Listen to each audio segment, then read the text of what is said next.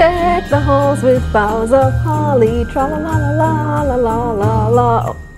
Hold on, don't deck too much now, because as much as we need the little Christmas cheer, we still have to make sure we have food money come January morning. I'm Kalila Reynolds, and it's time for another episode of Money Mondays JA, brought to you by Proven Wealth. Today I have some last-minute Christmas savings tips that will preserve your cash flow but still keep you in the holiday spirit. And I also have some Christmas giveaways, so make sure you watch this video to the very end.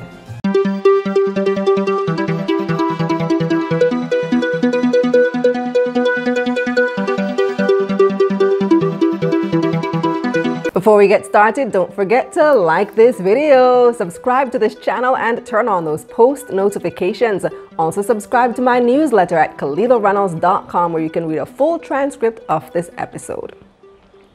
So I know we're all craving some holiday cheer. Me too. My Christmas tree has been up since mid-November, but we still need to eat in January. And let's not forget the economy is taking its time to bounce back. So taking steps to conserve your cash flow and resources should still be on the front burner. Here are some useful tips you can consider for the rest of the season. Tip number 1.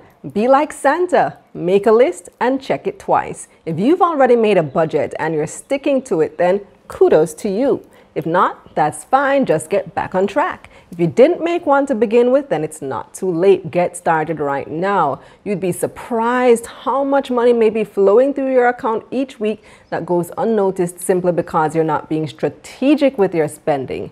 Download a budget app and use it to track your spending this holiday season. I like this one called Home Budget, which I've been using for years. Every time you make a purchase, log it in the app and it will notify you when you're approaching your spending limit.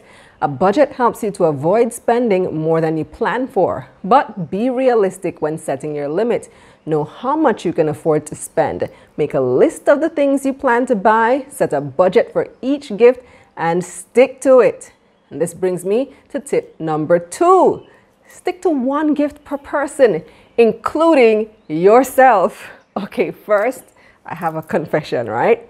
I'm that Christmas shopper that goes, oh, this handbag is so cute. Mom would love this bag. One for mom and one for me.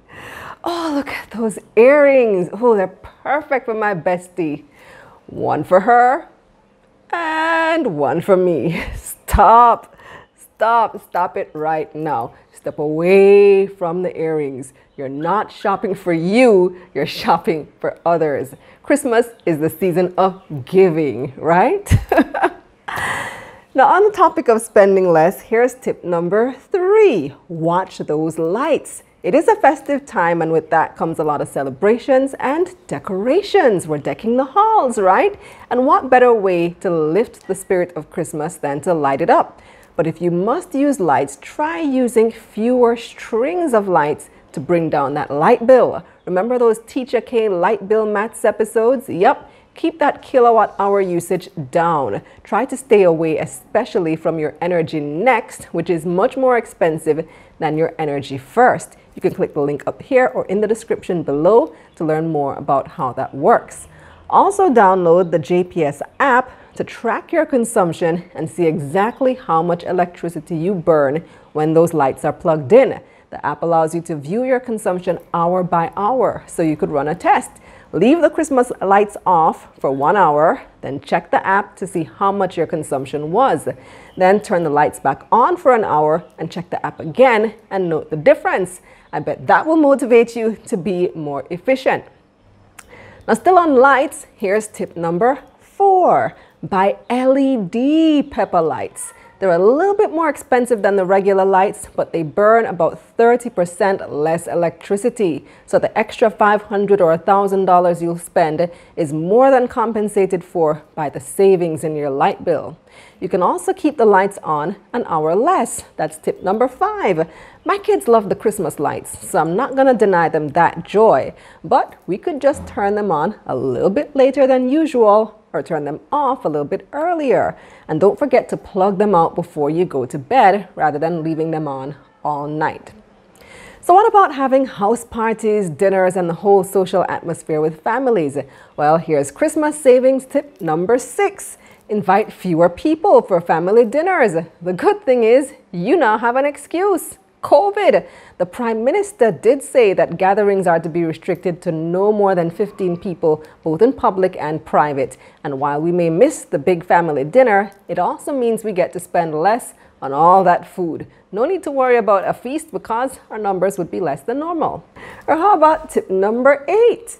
Give a handmade gift. Now those are gifts from the heart. My friend made these adorable crochet stuffed toys for my children, more valuable than anything she could have bought because of all the time and love that she put into them.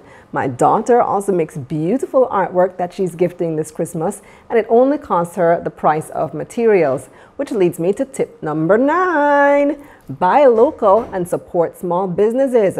Locally made crafts are often less expensive than imported items, not necessarily because the quality is any less, but because you don't pay import duties. And here's an insider pro tip. Small businesses that make less than $10 million a year don't collect GCT. That means if you buy from a small business, you won't be charged GCT, making the cost of your item cheaper.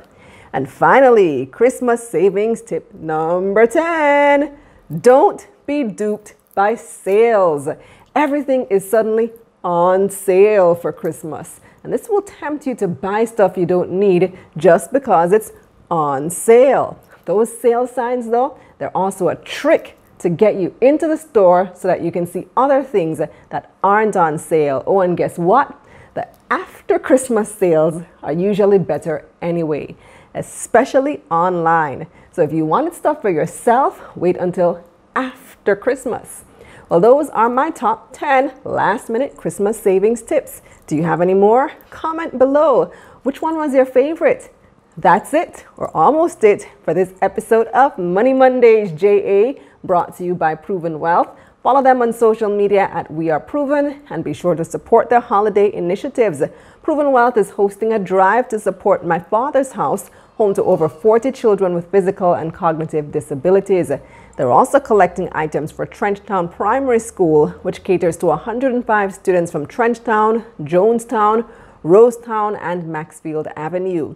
You may donate in kind or via bank transfer. Email cert@provenwealth.com or call 876-908-3800 for more details on how you can participate. Now, as I promised, I do have some giveaways for you, my wonderful viewers. But first, here's what's coming up on Taking Stock. WePay has partnered with a leading tech bank locally to make receiving payments online in Jamaica a whole lot easier. We'll hear more from CEO of WePay Caribbean, Aldwin Wayne. And later, the analysts weigh in on the latest market developments. Another APO has hit the market.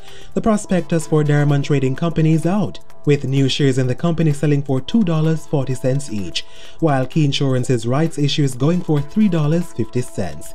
We'll find out what the analysts think about these offers. Now time for those giveaways. I have 2 gift certificates to Adam and Eve Day Spa, 2 lovely pairs of handmade earrings from local designer Chrissy's Coil. She made these. And I also have this lovely gift bag from Proven Wealth. And so one winner will be chosen from Instagram and another one from YouTube. So here's how you win. This is what you have to do. On Instagram, you have to share this video to your stories along with your favorite Christmas savings tip. Of course, tag me, and you have to be following me to win it. The winner will be chosen at random on Tuesday. And for my YouTube viewers, here's what you do.